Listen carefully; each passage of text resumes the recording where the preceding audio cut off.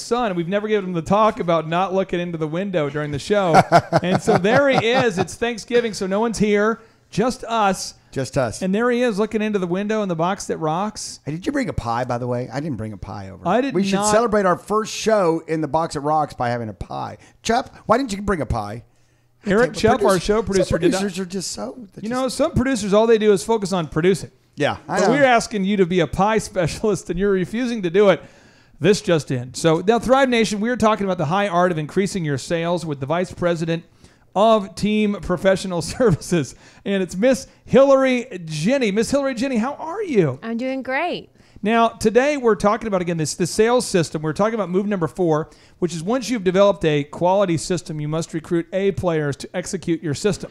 Now, step number 5, you must identify your biggest limiting factors and eliminate them one by one. Now, to kind of help you here, Thrivers, on my table of awesome here on Facebook Live, you'll see a copy of the Start Here book, which really is the world's best business book because it's a concoction. It's a cornucopia of evidence-based case studies, notable quotables, mystic statistics. It's a linear path on how to start and grow a business. People say, how do I start and grow a business? This book explains to you how to do it. And one of the things in the book that's awesome is it has these self-assessments. And I'm going to read a few of them to you, so the listeners, so you can start to kind of marinate on this, okay? So on a scale of 1 to 10, 10 being the highest, rate your ability to consistently produce a steady volume of leads without your direct effort, okay? 10 being the highest. Go ahead and get out a piece of paper. On a scale of 1 to 10, rate yourself on your ability to have a step-by-step lead management and organizational system. One more. On a scale of 1 to 10, rate yourself on your team's follow-up system to consistently follow up with inbound leads. See, why do people have to be self-aware and really kind of either rate themselves or take note of it, of how highly they would rate themselves on a scale of 1 to 10 in these areas? You have to be honest with yourself because this gives you the blueprint of how to fix things and make things better. You know, if I tell you what, the people out there that go, "Oh, I'm a 10 on all those things," I'm a 10, and my business is, I don't understand why my business isn't doing better. You're not being honest with yourself. So step 1, you got to look in the mirror. You got to be honest with yourself. You got to really evaluate. Step out. Go through the list, the checklist. Evaluate yourself, and this will give you the blueprint of what you need to fix. I just thought of something real quick here. Oh, My wife is a 10. She's a wonderful lady. She's smart. She's gorgeous.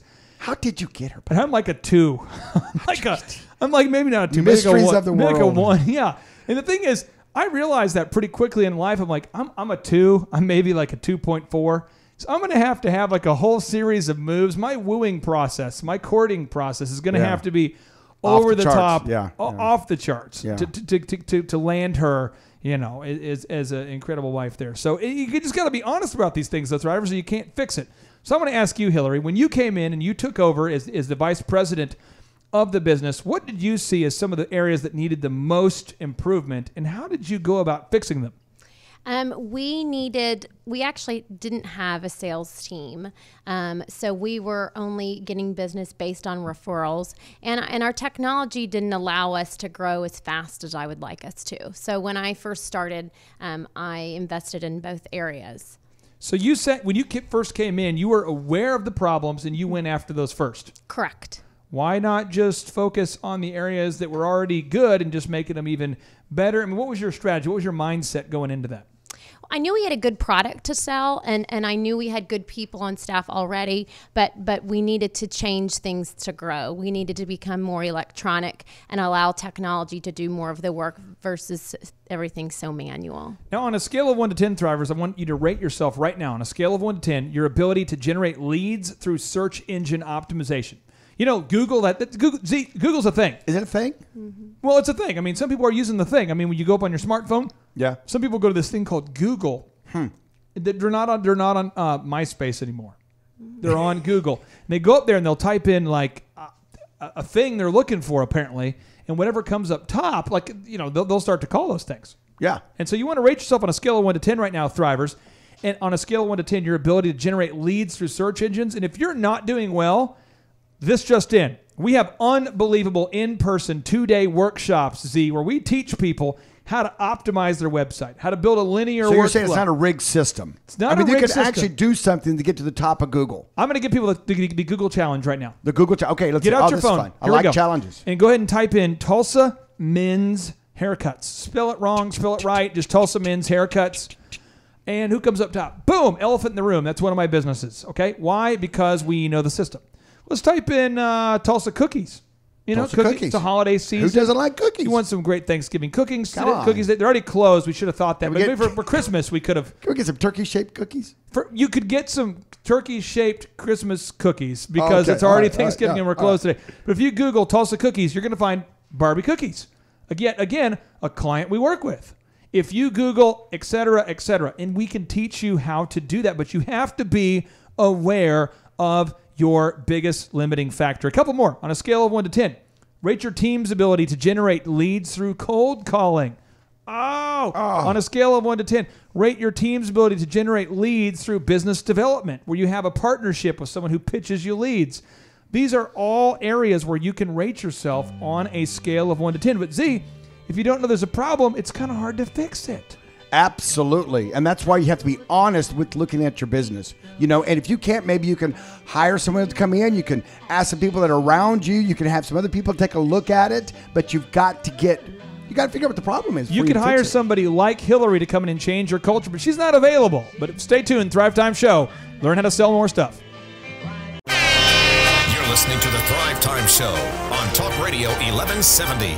Hello, Thrive Nation. Welcome back to the holiday edition, the very special holiday edition of the Thrive Time Show here, where we are broadcasting from the basically empty Thrive 15 Dojo of Mojo. And if you're on Facebook Live, you can see Dr. Zellner. He's created some incredible hand-based turkey art. It's handmade. You could say it's handmade there.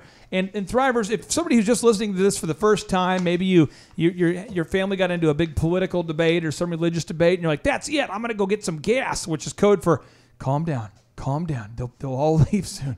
It's like the Griswolds. It's like a Christmas vacation moment where your cousin Eddie has come over and he's well, Clark, I'm sure going to hate leaving next month. I mean, you're starting to so you've left to get in your car. You're trying to free up your mind space. What you've discovered here is Tulsa's only local business radio show. It's business school without the BS. I'm Clay Clark. I'm the former SBA Entrepreneur of the Year.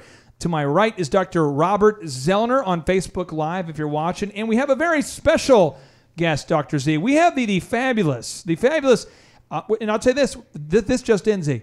Little over half of the listeners to 1170 are ladies. Wow. And so we have made a concerted effort, a specific effort. We've said, you know what we're going to do?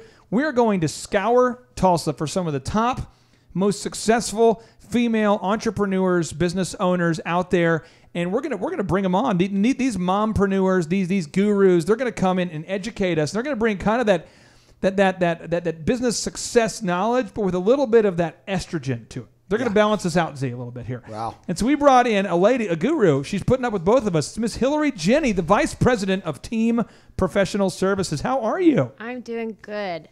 I appreciate you stepping into the box that rocks. I know there's like 4 dudes and 1 lady. It's kind of like the Smurfs. But thank you for being here today. We're talking about specifically the high art of increasing your sales. And I know there's a lot of people listening today who are going, hey, I'm thankful. I'm thankful that I'm healthy. I'm thankful that I've made it this far this year. I'm thankful. You know, some of you have gone through some health issues this year. Some of you have gone through some personal issues. Some of you are just struggling. You're going, hey, you know, I'm just thankful, though, that I've made it here to this day. But you go, you know what? 2017, the new year's right around the corner, and I want next year to be much better than this year. And I don't want to get stuck. And so I want to ask you this here. Jenny, what advice would you have, or Hillary, what advice would you have for anybody who's listening, who is kind of stuck in their business? They have a great product, but their sales just aren't happening. What advice would you have? Sure. Keep in mind, it's typically 10 no's before you get a yes. So don't give up. You're going to hear no. Really, we've been successful by need-based selling. Ask the right questions. Make sure you're providing a solution to a problem the customer may not have even known that they have. So if somebody's listening right now, and I will just validate what you're saying because I see this a lot. Years ago, I worked with a caterer, Z, a caterer in Tulsa. Neat guy. And you know what his problem was, Z? He couldn't bake a cake? No, the food was great. Oh, food. Oh, then check. Well, then he should have been able to sell a ton of them. Well, the phone would ring. Boop, boop, boop, boop, boop. Thank you for calling such and such. And no exaggeration, Thrivers, this is what we taught him. When people ask, how much, because if we answer the phone, thank you for calling such and such, the customer almost always says, how much do you guys charge for your... That's what they always say. And he used to say, well, starting off at $10 a head, I can do, and they go, thank you very much. Click. Yeah. Done. So I taught him, I said, no matter what they ask you, say, well, great, what day are you looking at? And they said, wow, June 5th? Okay, great. What facility? They go, Harweldon Mansion. I said, no matter what the venue is, compliment it. Go, oh, Harweldon Mansion. I've heard good things about that. So how many people are you expecting? And they tell you. Say, let me ask this. Are you looking for more fine dining or more casual? Or and they begin to find those needs. And you're saying, so let me ask you this. How familiar are you with the world of catering? Not really. Well, a lot of companies in Tulsa, they charge very low price. They nickel and dime you. They get you for a lot of costs. And ours is a upfront cost. And what we do to get you a specific price right down to the dollar, there's no overcharges, there's no overages, there's no extra fees, hidden fees. What we do is we meet with you. We do a 30-minute face-to-face consultation and a taste testing. So you can test the items that we have and see if it's the right fit for you. Do you like Asian or barbecue? Or we ask them the questions. They say, oh, I like barbecue. He might like a little bit of... We go, hey, I know you guys have some different styles, some different palates. We're going to go ahead and prepare some samples. And let's meet this Saturday at 1 o'clock, and we'll go ahead and have you guys do a sample. You're listening to the Thrive Time Show on Talk Radio 1170. But once people are sitting down doing a sample and they're asking all those right questions, they begin to discover, he says, now, who's going to assist the bride in cutting the cake? He says, well, they say, well, what do you mean? He says, well, you know, most brides haven't cut the cake before. And they need someone to kind of show them how. Who's going to serve the cake? Who's going to make sure that the leftovers get put in the right spot? Who's going to decide on the table linen, the decor, the uplighting? Who's going to... And as you said, they're discovering problems that the customer didn't even know they had. And I'm not kidding. Didn't change the food, didn't change the location, didn't change the website, didn't change anything. Guy was able to go from about $200,000 a year of sales to almost $2 million of sales in about a 2-year window just by implementing that system. So that's a big thing. Right. Providing that customer solution that they left think they couldn't do without. And Z, there's a lot of optometrists out there who are listening. And if they're listening in Tulsa, we don't want to give them too much advice because you want your optometry clinic to be super dominant. But you've been successful in many, many niches. And one recently that you've invested in, a lot of people don't know, but you've invested heavily in a local bank called Regent Bank. And Regent Bank is a neat local bank that it can't compete with Bank of America. It can't be more Bank of America than Bank of America. It's a boutique business bank. So what is a boutique business bank? A boutique business bank. What is that like? We make a deal you can't refuse. We just come and make no. It's all about customer service and all about for the startup businessman or professional. And so we give a high level of service. We don't really advertise for the drop-in checkbook savings account. The checking accounts or all the drive-by. We only have one location in Tulsa, and we go to them. We don't have a bank on every corner, and so we're just kind of that boutique-y, customer service-driven bank to business owners. But see, I want to know if I'm a business owner and I feel like all banks are the same. Really, every bank is all the same. What makes your bank so different, bank? What makes your bank so different? Is it all the suckers? Do you guys have better suckers? Yeah, no, toasters. No, it's customer service. It's what makes it better. Our people and the way we approach the business side of it. We try to, we move very quickly. We try not to have a lot of clients. We try to focus on the few that we have and take very good care of them. I mean, obviously we're growing, and we opened up Oklahoma City. Wow. And we have our original one was in Nowata. Nowata? Yeah. That's Nowata's huge. It's the home of the fighting Nowatans. It's right next to a lot of water. Okay. But that's what we do. I'm a customer service, and that's how you kind of judge it. Money is money, right? Rates are rates. I'm going to interrupt you with a truth cannon of questions. Here we're going to fight. We're going to fight. So are you optometry? Are you God's gift to optometry? Do you know something about the eyeball that other humans don't? No. What about banking? Do you guys know more about banking than anybody else you know about bank, Mr. Banks? To be honest, no. What about auto auctions? Do you know more about the automobile and this unbelievable knowledge of the vehicle? No. So all the businesses you're involved in, it comes down to sales, marketing, and customer service. Shh, don't give away all my secrets. secrets. All right, fine. We're moving on here. So step number 6 is you must create your step-by-step system. Now, Steve Jobs has a notable quotable, which we documented in my incredible book called Start Here, the World's Best Business Book, which, by the way, is available on Amazon.com.